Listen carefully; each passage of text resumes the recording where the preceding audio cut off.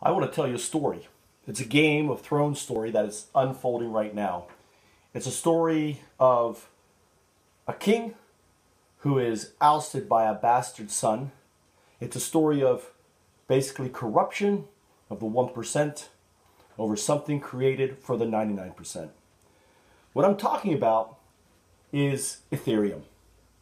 Ethereum is something that basically started way back in 2012. You didn't hear about it until it was launched in 2014. Back then, it was a small little startup called Small Planet. And it was Small Planet as in .net was the end of the domain. How do I know this? Well, basically, I started investigating a decentralized framework for launching collectives and collaborations back in 2009. September of 2009 to be exact. And ultimately that happened because simply I was fed up from doing startups. I'd been doing them a long time, they just weren't working for me, and I looked in the mirror and I says, you know what, I ain't broken. So if I ain't broken, then the startup must be broken, and if the startup is broken, how would I fix it? That's how I got started in Foundups. Foundups started off simply as a founder with an idea for a startup, a found up. That was it. That was the first definition of Foundups in 2009.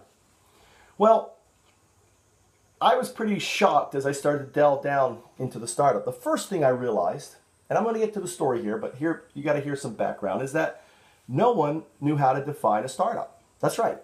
You could go around and ask people all around you, what's a startup? What's a startup? They can't succinctly define what one is.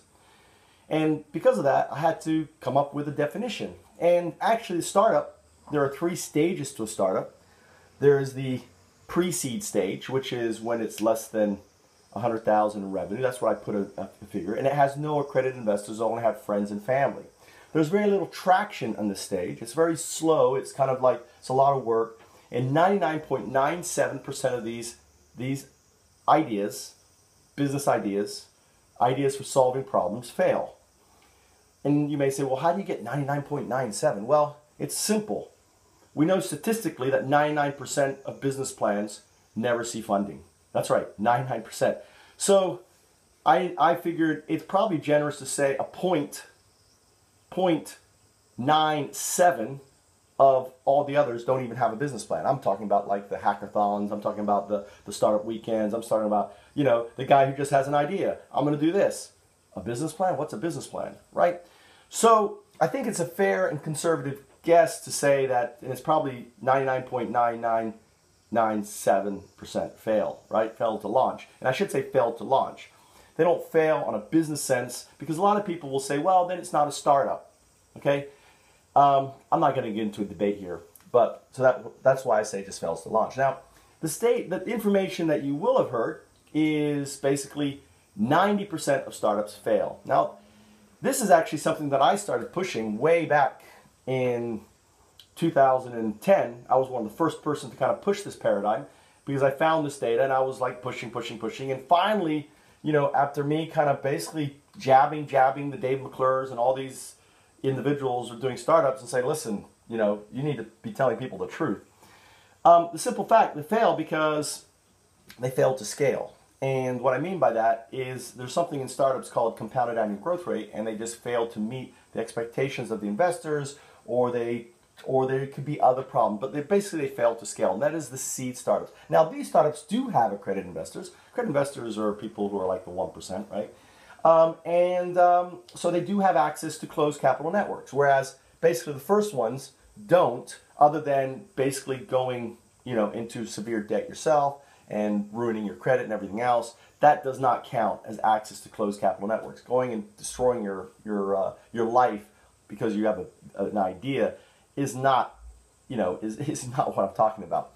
And finally, the third stage of a startup is the seeded startup. And the seeded startup is the one that has the VC that gets back behind them. And it's gone through that stage. It's been passed on from the accredited investors to the VCs. There's incredible traction going on. And ultimately, basically 75%, this is not my number, of those fail. And you may say, well, gosh, how could 75% fail? They actually don't necessarily fail in the real term of the word fail. They actually are scuttled or released because ultimately they don't meet this compounded annual growth rate return, which is really a math. And any VC will tell you, show me the financial section. Just show me that. I don't care. I don't care. Just show me that they'll ignore everything, just flip to the back. And what they're looking for is the CAGR. They're looking for the compounded annual growth rate. And if that rate meets within the investor's expectations, and they're looking at all the basically the data behind it, then they will get behind it. But the moment that startup ultimately doesn't do that, or there's lots of wars, there's lots of acquisitions, there's a lot of, it's a dirty war, okay, at that stage. Well, I would say the entire startup process is broken and it's a dirty war. Now, that's pretty bad, right? But it gets worse than that. And this is when the Occupy Wall Street movement started. I discovered this. Well, I realized that basically the underlying issue that Occupy, We Are Legion, are complaining about really are just systemic outcomes. And this actually applies to all the scientists, all the research. We're all trying to solve basically outcomes of the problem. I can't say they're systemic because they're not systemic. They're endemic outcomes of the problem. Let me say that, endemic. What's systemic, what's endemic? Okay, let me take a side note here and explain that. Well, basically there's only two kinds of problems. There's systemic problems, which are the majority of problems, which means there's a problem in the system, right? The systemic, there's, you have a flat tire. Well, that's a systemic problem. What's the solution? You plug the tire, now, if you can't plug the tire, like it's on the sidewall, now that's an endemic problem. An endemic problem cannot be fixed with a solution. So what do you have to do with the tire? You replace it. And that's the key, all right? And who alerted me to this actually was, Dave Suzuki, right?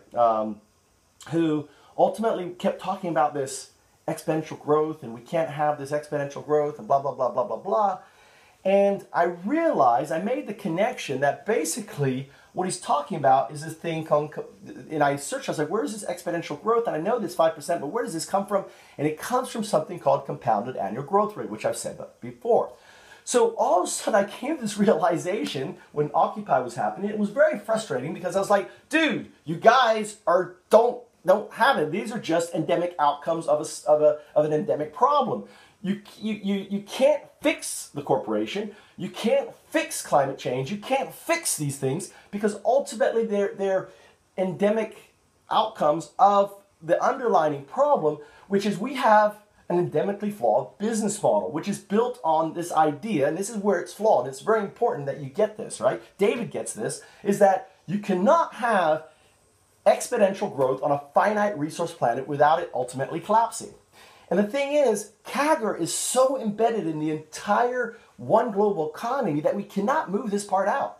It's impossible, right? The moment we move CAGR out of the system, basically everything crashes. Everything whatsoever. Wall Street goes down, everything goes down, and we are, as a planet, are left there standing going, what the fuck? What are we going to do, right? And there's a really good talk by the Zeithurst, the ZM movement. He asks you 3 questions, right? And it's, if you go to my business plan, it's right at the top. And he doesn't give me credit. No one gives me fucking credit. But I know, because I've watched all his movies, again, he spent most of his time talking about the problem being basically, these outcomes, right? And pointing out the problems instead of finding the solution. But finally, Jonathan hits it on the head. And I was so excited to see that. He finally figured it out. 2016, that he finally figured it out. And I've been saying this since basically 2012. He basically said that, hey, here's these 3 questions. How would you fix the system? How would you do this, right? Well, the trick is that the only question you can't answer is the first question, which is how do you fix the problem? Well, you have to replace it. Like, how do you fix that tire? Well, you can't plug it. You have to replace it. And that's what Foundups is. Foundups is basically a decentralized business model for the collaborative, for the co-op community that treats the world as one co-op. It treats the world as one thing, right? And the underlying structure that I pulled together, built on something called the blockchain, basically ties it all together in a beautiful way, right? And I've made a little video that you can watch, which is Beach Boy, you know, very frustrated. He kind of wakes up one day, realizes he's old, and he's all this trash. And he's been cleaning up trash for 40 years, and it's just getting worse and worse and worse, and he's finally fed up. Well, it turns out that Beach Boy is also Anon's dad, right? And he hears that his son is actually pretty famous, so he goes off looking for him. But before he does that, he makes this video, right? And he's trying to go find his son, Anon, in this Legion group, and he's bringing his friends along, called Core, right? Core, be one with Core. Core understands the problem. They understand that we need to usher in a new business paradigm shift. And ultimately, Core is basically, these are a bunch of old crotchety guys who had left and gone into the wilderness to spend their last days, are now forced to come back to fix all the mess that the younger generation has made. So that's Core. So basically, moving forward, right, going back to 2012, I was fed up. And basically I realized, because basic statistics, that there was no way in hell's chance that any investor was going to invest in Foundups, right? It's pretty disappointing, right? I kind of got very fed up, and I've got a very popular video of mine where I'm just like cut off my head shaving like it is now. I shave my head. That's what I do when I decide to move to something else. And I talk about permaculture, and I actually pivoted away and I said, screw this, I'm going to go do permaculture, and I'm going to basically talk to you, how did I come to this realization? It's really through the transitive property. And there's something called the law of diffusion and innovation. This law also applies to the law of customer adaptation. So I said if A equals B, right, then B equals C, right, and A equals D, right? That's transitive. I may have got it screwed up with the transitive property. So what are the next two, right? So the next one that I came to, right, and this was the order. I said, well, there must be a law of investor, right? The law of investor investments, right? Or the law of basically these angels. So, and I realized that basically, and there was 3,000 angels at the time, so I did the math on it, was 2.5% of 3,006. So I realized I had 6 guys on 3,000. I'd have to somehow find the 6 guys, right? And one of those 6 guys, they're known as Leap of Faith. The Leap of Faith investor, same guy, for example, who got Google going. He was a Sun Microsystem guy. He goes, I love this, and I'm going to put money into it. And there's lots and lots of examples of that. You know, people who just basically put it. And it actually is not the money that got Google going. It's the fact that he assigned himself to it. And most people miss that. It's the alignment of basically a mover that gets innovation started. In Foundups, success equals validated idea. And I actually experienced this, and I'm going to talk about that real quick. Really, and this is also a thing that really confused me, right? And it took me a long time to realize that simple thing. That validation of basically an archangel, right? An archangel, and you'll hear me talk about an archangel. An archangel is basically someone who does leap of faith and someone who basically has standing that jumps out and gets behind your project. Now, I had that experience. And basically when I need to stop saying basically, sorry about that. Back when I was at Florida State University, I was an acting student. Yes, I was an acting student. I did spend a little time in business school, but I didn't like selling widgets, and I just left that crap. And I decided to go join the theater. And my dear friend Michael Ritchie, if you're listening to this, he used to call me the born-again actor. Right, Michael? Remember that? The born-again actor? So, and I was aboard. I was passionate about it. I worked. I loved going into the meetings with Michael, and I so wanted to get in the BFA program, but they just wouldn't let me in. And I just would try, and finally they let me in, right? But, and it's only because, actually they let me in, only because I got accepted at the Royal National Theatre in London, right? I was one of 2 undergraduates who applied for this program, and to my amazement, they let this fuck up in, right?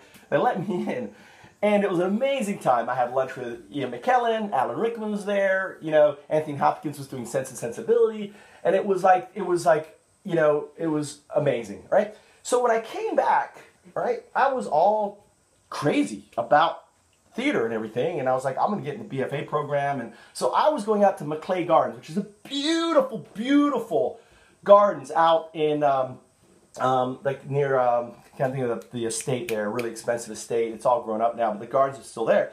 And I was passionate. I would go out and I'd be doing Shakespeare, You know, I'd be like, devouring time, blunt thou the lion's paws and burn the long-lived phoenix in her blood. Make time, blah, blah, blah, right?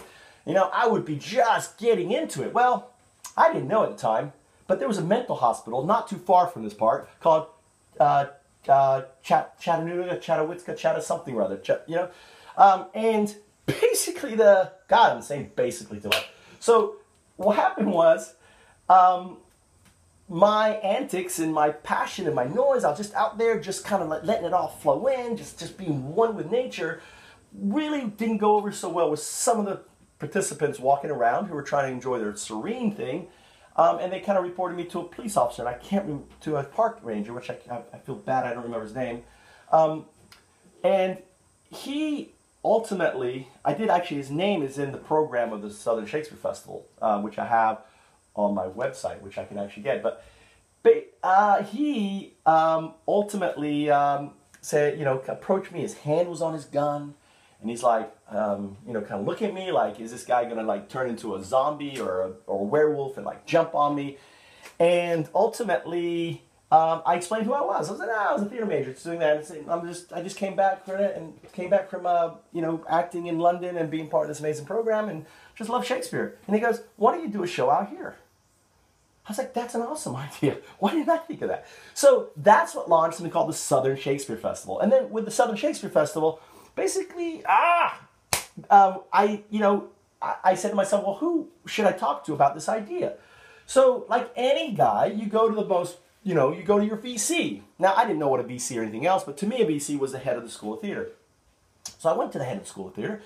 It took me a while. I was really nervous. I was young. You know, it was 1994. And I said, why don't we, you know, I finally met with Dean Lazier, and, you know, he's a formidable guy. And I said, sir, I have an idea. Why don't we do free Shakespeare in the Park? Joe Papp was a chair of us, and we can do this event, right? And we can attract, I went to the National Theater, I could reach out to the folks that, you know, participated and get them to come over, and we can have professional theater for the students. And he goes, no, like, good idea or anything. You know, nothing. He was like, I get 10 of those ideas a day. Really, that's what he said. I got 10 of these ideas a day. You know, bring me a proposal. Well, the guy, you know, I didn't know what was going on with him. It's like any VC. They don't have time for you. They like, just bring it to me in writing. Their head is so up their ass and everything else that, you know, but the thing was, what got me so fired up was the statement, I get 10 of these ideas a day. And I left his office thinking, what the fuck? If you get 10 of these ideas a day, why aren't you fucking doing them, right? What the heck is going on here? And I was angry. So as I walked out, I glanced up to the main stage theater, and there was this you know, this is Fallon Theater. Fallon. Who is this Fallon, dude? I've heard of him. I've never had a class with him. I've heard of him. He's a legend. He's the guy who founded the School of Theater. He's the guy who started the Oslo program. He's a giant. And I said, you know what? I'm going to go to him. You know, I'm not going to give up. And that's the key temperament of an innovator, right? Not an entrepreneur, but an innovator. An innovator is someone who sees a problem and just will not give up. Like, I've spent 7 years now on Foundups. And I will not give up on Foundups because I know I'm right. I will just keep going and going and going until it happens, right? So I start looking for this guy. I can't find him. I go upstairs to all the teachers' labs. I'm looking at all the doors. He's not there. I mean, he is nowhere to be found. I said, how could the emeritus dean of the School of Theater not be found? And I know he taught here. So I finally inquired to someone. I can't remember who it was. I said, excuse me, you know, where's Dean Fallon's office? And they're like, I don't know. So finally, I was like, wow, no one knows where his office is. So I finally go down to Lazier's office again. And I asked the secretary, I said, excuse me, I'm trying to find Mr. Dean Fallon's office. Oh, he's in the annex. The annex, yeah, the building next door. Oh, I know the annex. I have classes in there. It's just this little dive of a place. Oh, his office is in there, in the back there. So I go in there, and this is a grungy little student theater space, right? Really grungy. So I'm looking around. I walk all the way down the long hall into the back of the theater. I finally go in and I said, well, I don't see where the heck he could be. And finally, I see a door. It's like a broom closet door size. I mean, it's a little door, and on it says, Dean Fallon. And I think to myself, what the fuck? here's the Dean Emeritus of the School of Theater, and he's in a broom closet. What the fuck's up with that shit? You know? But I'm like, okay, whatever. You know, I was like, that's not for me to worry about. So I signed on his door. I said, I would like to meet with you, right? I signed, you know, I'd like to meet with you. And, you know, he had I could see where his open hours were. And I showed up. And there was this guy. Dick. Sorry. Let me pause this. All right, I'm composed. Mr. Fallon. I was like, you know, and there was this guy, and he was weathered, and he was leathery, and he you know, he kind of had this such a welcoming smile that just embraced you. And it was just like, you could see he just had enlightenment and wisdom in his eyes, and it was like nothing I'd ever experienced before. But I was scared. I was petrified because I'd gone through a horrible experience with Lazier, and ultimately I didn't know what was going to happen, right? So, and I figured, to be honest with you, that he was going to say no. So I remember sitting down, and the room, we were, you know, I was a pretty big kid and he was a big guy, and we were just sitting there, you know, crouched in the room. And ultimately, I started talking about this idea. You know, it's like, I want to do this festival, you know, Shakespeare, and we'd make it free in the park, and we'd bring in the Tallahassee and the FAMU, and we'd complement it with international artists that I know from the National Theater. I invite them to come. You know, I had master classes with Alan Rickman. I had lunch with Ian McKellen. You know, I could reach out to Michael Joyce. God bless you. I mean, he's the late Michael Joyce. He's an amazing guy. I just want to say that. You know, and you sit there, and I must have gone on and on and on. I didn't know how to stop. I didn't, you know. And finally, I was out of breath, and there was this long pause. And I'm thinking to myself, oh, here it comes. Here it comes. And he goes, Michael, that's the most amazing idea I've ever heard. And not only that, it's something that I've wanted to do all my life. This is a way to bring the community back together. It's been too divided, and you have seen something that not even I have seen. This is amazing. This is really amazing. You know, I want to help you. And I about jumped out of my skin. I was like, you know, I think I probably turned white in shock when he said that. And he goes, but he didn't stop. You know, before I could reply, he goes, but there's one thing, okay? Okay, I'm going to be there every step of the way, but you're going to do the walking. And I had no idea what he was talking about, right? I had no idea what he mean by you would do the walking. But I thought to myself, dude, I could sprint. I can definitely walk. And I said, yes, sir, I'll do the walking, sir. I will do it. And I left that room like I was on cloud 9. I was on the top of the world. I was going to change things. And basically, that was the momentum. That one interaction, that one event, that was the birth. That was the conception. That is the moment that the Southern Shakespeare Festival came about. And it wasn't because of money. It wasn't because of my ability, because I didn't know how to write a grant. I had never produced a show. I had never done anything like it, right? And that's the key, right? It doesn't matter. You don't need to be able to do anything. Because ultimately, if you have a will and if you have a desire and you basically feel that purpose, you will learn to do those things. And I know that now, you know, my wife didn't speak a lick of English, and she just wanted to learn, and she learned it. And I've seen her do that over and over and over again on different things. So ultimately, the festival that I produced with he provided his name. This isn't about the Shakespeare Festival, but I will tell you this one last bit. On our way to the festival, it took me 2 years. That was 2004. We had our first festival in 2006 in April. And I remember driving with Dick to the festival in his old little car. We were driving together, and he goes, Michael, now, you know, you know, you've done a really amazing job, Michael. And whatever happens, I want you to know that I'm really proud of you.